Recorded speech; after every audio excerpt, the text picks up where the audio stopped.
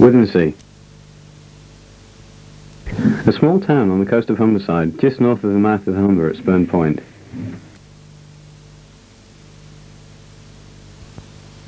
Originally a small hamlet somewhere from the coast, as this map of 1695 shows.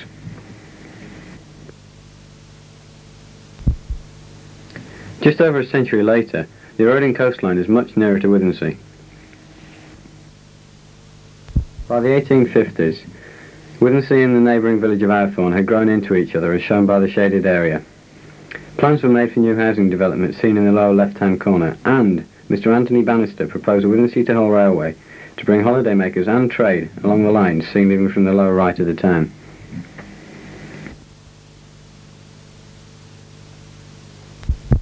Within a few years, the town centre had grown to support several hotels and other holiday industries. Many were built on the new Seaside Road and Bannister Street, named to honour the town's benefactor.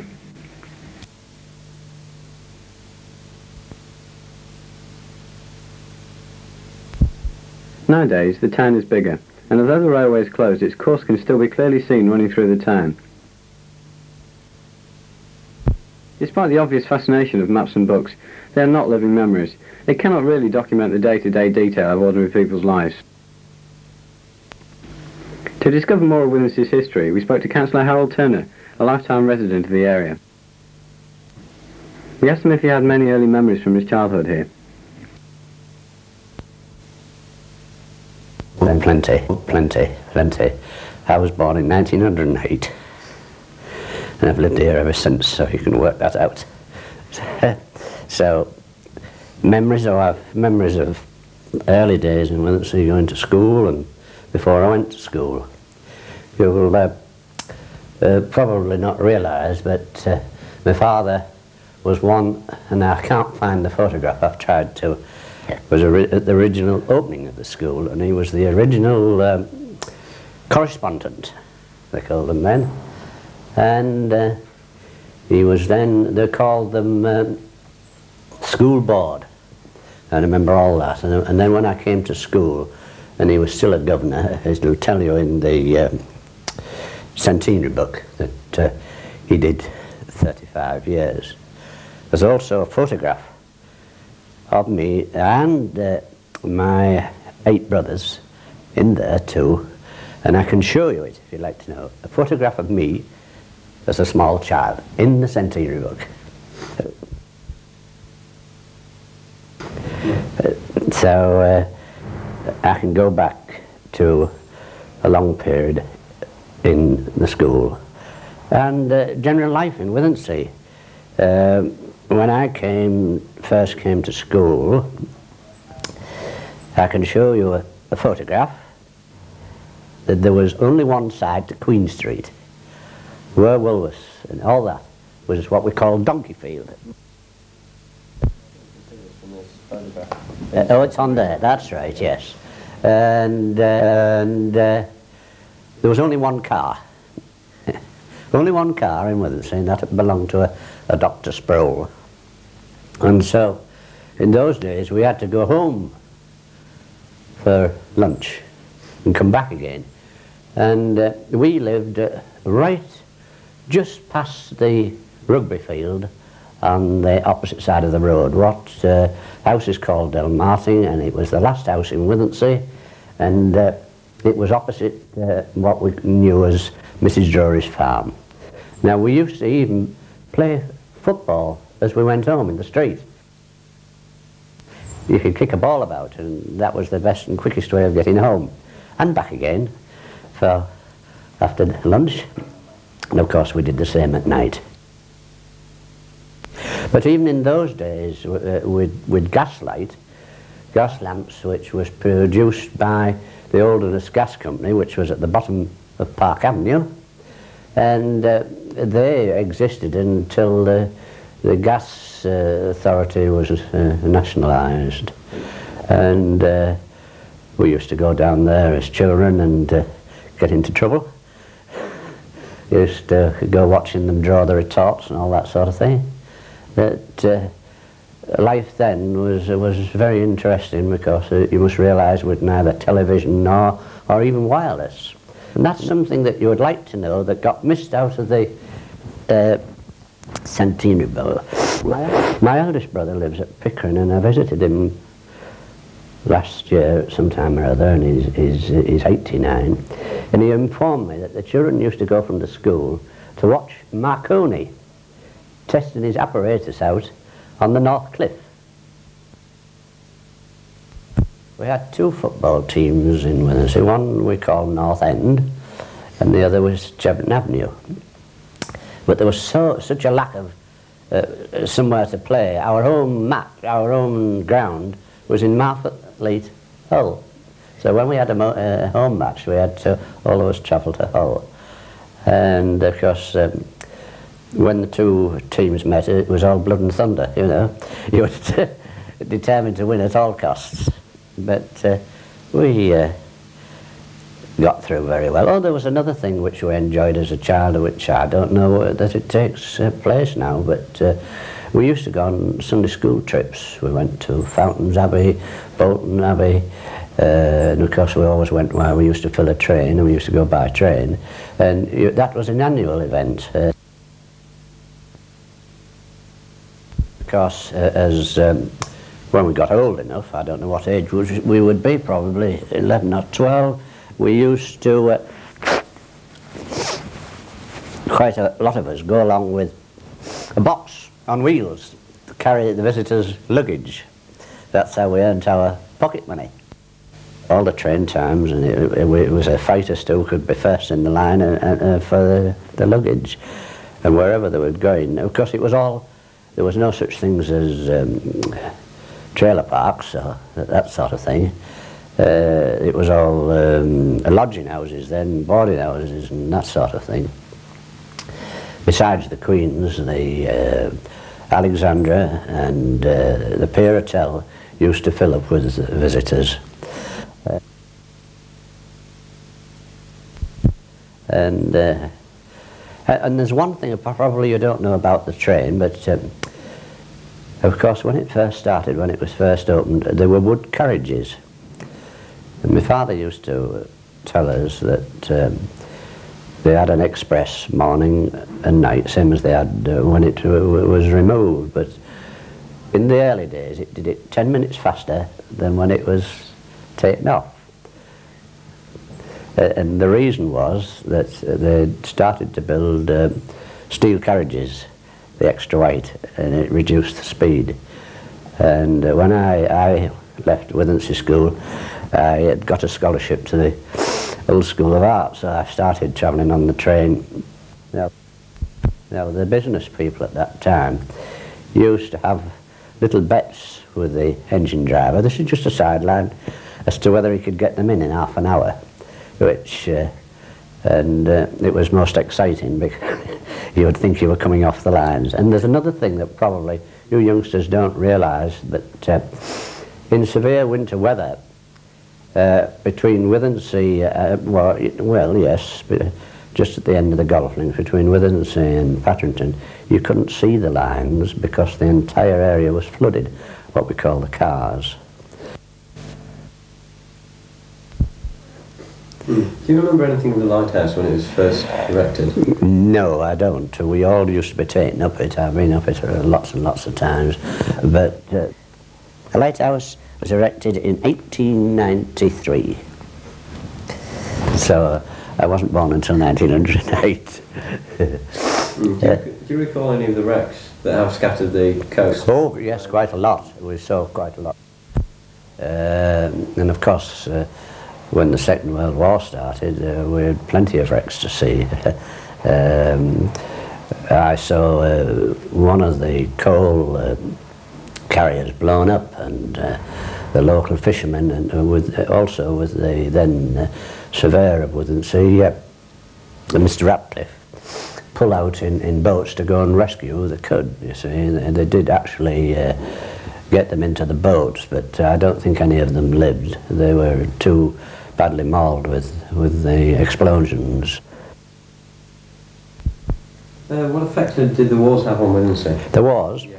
Well, during I can remember the First World War because I'd got old enough then to understand, and well, we actually we had bombs dropped around here, and the first great excitement was in an air raid that it blew the top off the Black Mill. You know the Black Mill at Tunstall?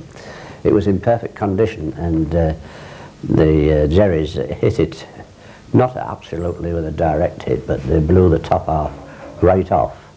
And it's never been used as a mill, or it's just deteriorated ever since. And then we had several bombing raids around this, and my first real recollection of the very first raid was that my father instructed everybody to go downstairs and get under tables and in doorways and one thing and another, and one of my elder brothers apparently had picked me up out of bed and taken me downstairs, but unfortunately he carried me down upside down by my feet. And he dropped me and I got quite a nice lump on my head. So, is there any truth to the story we've heard about the pier towers being used as practice? Oh yes, now I can tell you something about pier towers, because I've been in them there. Now underneath the pier towers, right underneath, is quite a large room as big as this. Now there's a tunnel to it out of the bowling greens. And you got into this tunnel, and it goes across the road, and you come out into this room underneath the pier towers. Now, during both wars, it was used for gun emplacements. They knocked holes through where you can see have been bricked up because they're different bricks, and they had Lewis guns in there all the time. Nothing any bigger, but there were Lewis guns, and there was 3 for the protection of the coast. Because in the First World War, and same in the Second, they thought Withernsea was an area where the invasion would land because of its lowness and low cliffs. The top of St Nicholas Church, and it caused quite a lot of excitement in Withernsea during the Second World War. We had a German plane brought down on the beach at the south end, right against the brick pond. And unbeknown to anything, 4 Withernsea boys raided it, and they got the machine gun off it. Successfully, without anyone seeing, got it up into the church, up the tower, and put it on the top of the tower, pointing out at one of these things. And they were going to defend Withernsea with this machine gun when it was attacked.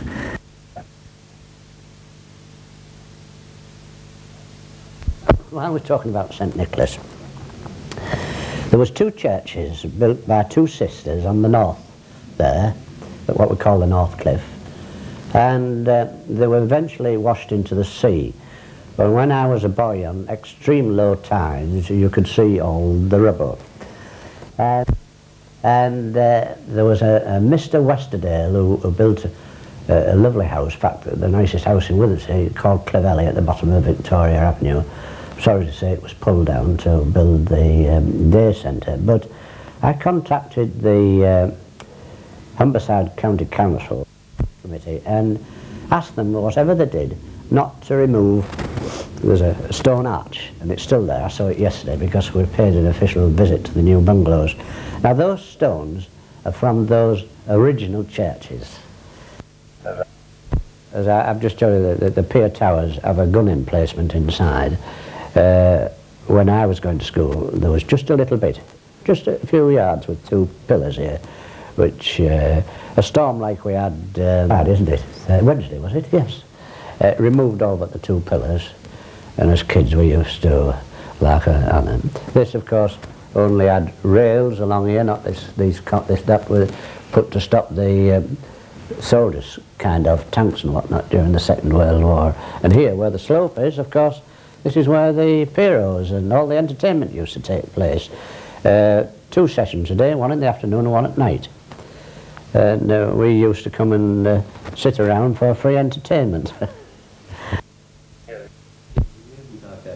Do you think they've done anything for Withernsea at all? Do you think well, that's a rather ticklish question. Do you think they've brought in a bad influence of people or not? Or what? It's very difficult to say.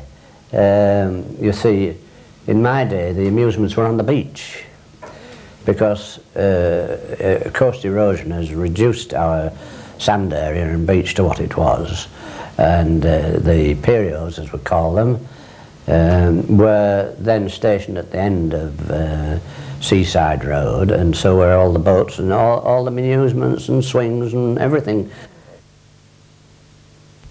They didn't start to move into Memorial Avenue until sometime after the First World War.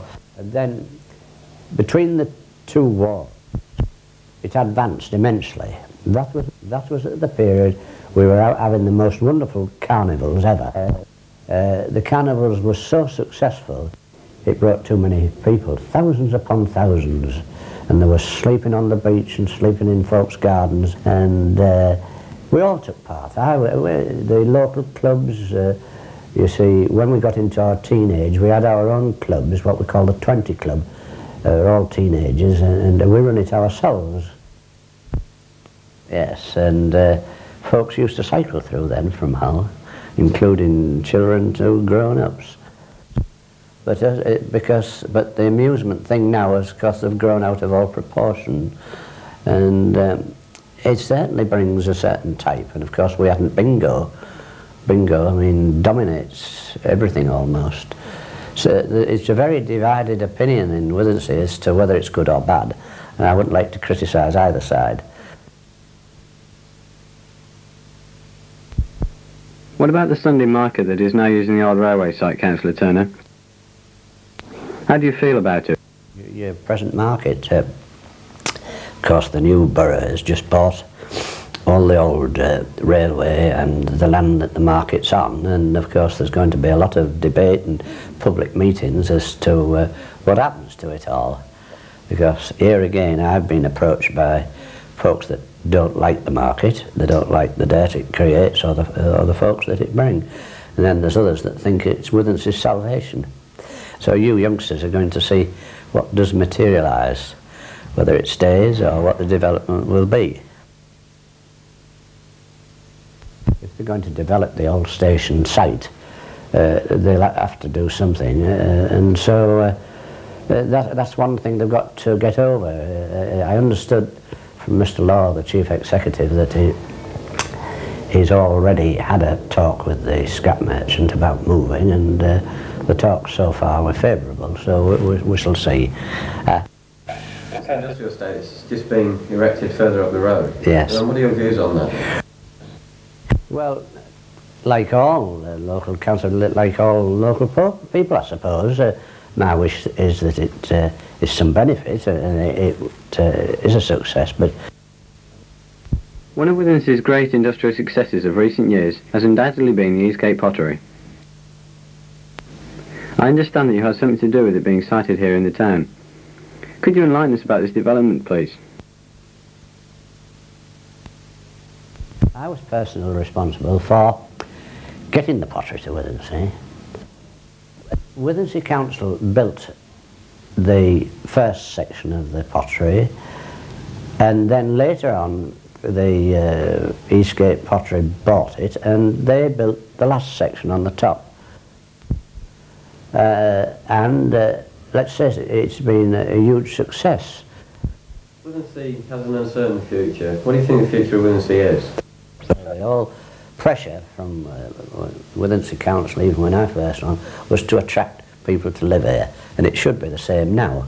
It wasn't until reorganisation, of course. Carr's Meadow was all organised by the Withernsea Urban District Council, and of course it was going great guns until reorganisation and the mortgage trouble started, and of course it stopped. Withernsea advanced, and I think there'll come a period when once mortgages are available, I'm sure Withernsea will start and advance again. You see, in my period the population was about 4,000 something, 4,500.